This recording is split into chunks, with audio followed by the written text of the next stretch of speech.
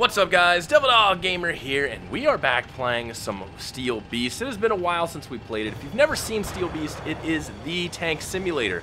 If it looks familiar, if you served in the US military or a NATO military, that's probably because they use it for all of their tank and armored vehicle simulations. So if you use the Abrams, this is the simulator that they use for the Abrams and things like that. Now this is pretty much the DCS of the tank world, and it is absolutely crazy to play with a lot of depth to it, and it does add like a lot of things you can do with multiplayer, single player, scenarios, missions, you name it, it's there. But the reason we're back to it now after so many years is because they just had a very large update which added drones. We got loiter munitions, switchblades, different labels, different types of drones, and this was spurred on by the most recent conflicts, including Russia and Ukraine, with the use of drones being just a normal occurrence with mechanized and armored warfare. They added them in so, you know, militaries and people can test out different scenarios, different uses for the drones, and approaches to them. But before we get started, I'd like to thank today's video sponsor, Nitrado PC. Now, if you're like me and managed to break the unbreakable, like AK-47s and FALs, so you don't want to risk your money building your own computer, Nitrado is the company to go with for having your PC pre-built. They have incredible warranties and service. They have a lifetime warranty on parts, so if your GPU dies a few years after you get the PC from them, boom, they'll replace it for you. They have just amazing support. They build awesome PCs. Every PC I've ever gotten from them has just been a tank, and if there was ever any problem, boom, send it back. They take care of it free of charge, get it back, they test it, stress test it, make sure it works, get it back in your hands. They are really the best PC builders out there, so make sure you guys check them out in the description below. So Steel Beast is a pretty intricate simulator. It is the DCS of tanks. Almost every tank, the interior, the gunner position, commander position, has clickable buttons.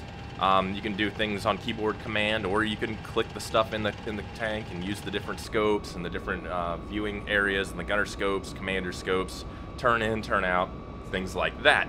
But it also has a lot of other things. You have everything from Bradleys, BMPs, T-72s, armored vehicles, infantry, scouts, artillery, helicopters. While you can't control the helicopters and certain artillery, you can control a lot of the vehicles. But what this kind of adds is a more dynamic, large-scale operation. While you don't have aircraft and things like that, you can control infantry. You can tell them where you can play it as either you crew your own tank, or you can play it as kind of like an RTS, where you go around and tell what vehicles where to go, things like that, and how to do it.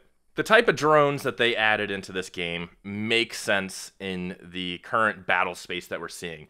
We have man-portable switchblades, which are not only a surveillance tool, but are a loiter munition, it's a suicide drone.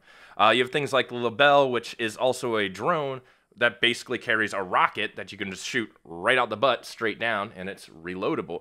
There's quadcopters for surveillance. There's just a ton of different man-portable drone systems.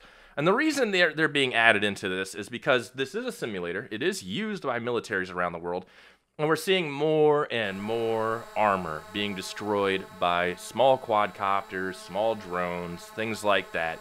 And if Ukraine and Russia has taught us anything, it's that, you know, you can have the greatest tank in the world, but it can be taken out by a $90 drone with a mortar round strung under it. So this kind of allows not only militaries, but people to test theories, test how they're used in the battle space in a larger scale conflict with your normal battalion level operations and things like that, to see kind of how you would gauge the battle space with those kind of threats in the area, or how to use them in interesting ways to, you know, move, you know, mechanized infantry or armor columns through areas with, you know, using switchblades as a surveillance tool, or using it to take out targets of opportunity, like, oh, crap, we just found artillery, kill it. Kill it with the drone, you know, things like that. And Steel Beast really is a great sim to test that out on. It has pretty much everything you would see, bunkers, trenches, fortifications, infantry, artillery, you know, things like that. It has realistic armor penetration, armor on the vehicles, so if you hit an armored spot with not enough penetration with the drone, it won't go through, and things like that. It has a lot of different tools to where you can actually kind of go around and test these kind of weapon systems out.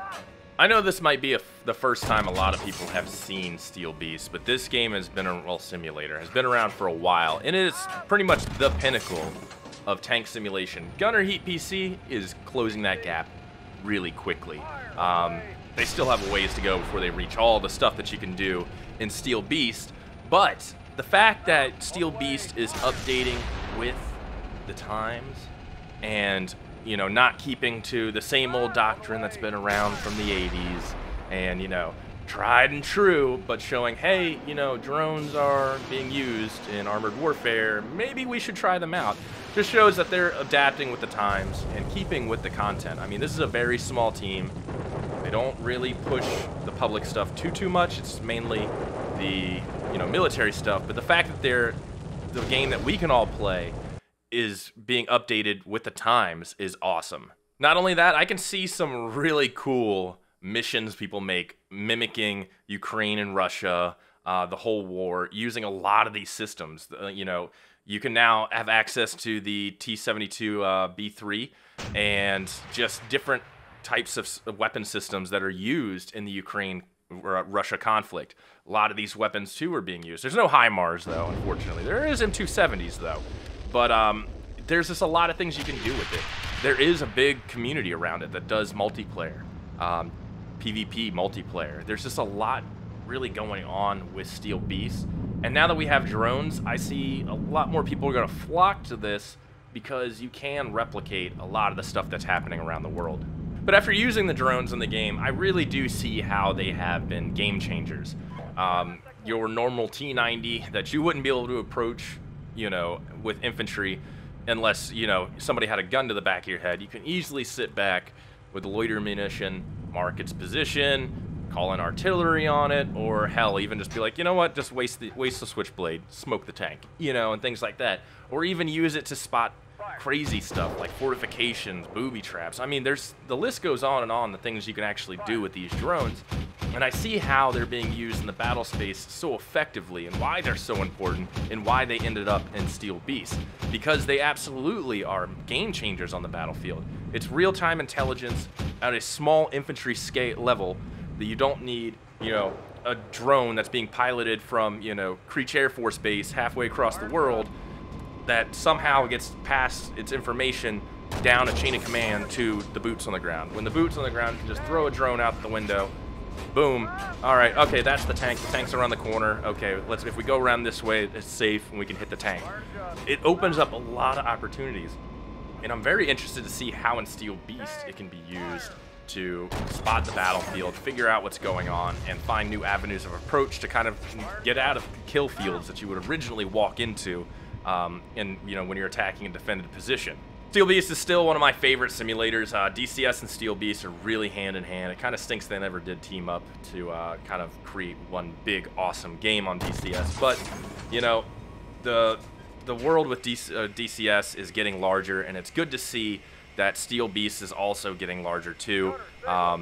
You know, there's only so many vehicles they can put in and things like that, but it's good that it still sees some love and that people are actually playing it, and a lot of these systems are going to be used in some really cool PvP or milsim events and things like that. But let me know down below, what do you guys think of the drones being added into Steel Beast? What do you guys think of Steel Beast in general? Do you think it's awesome and just like the coolest tank thing ever? If you guys want to try it, definitely it's a little pricey, but it's totally worth it, 100%. If you're a huge fan of DCS, you're going to be a huge fan of Steel Beast too, I guarantee it.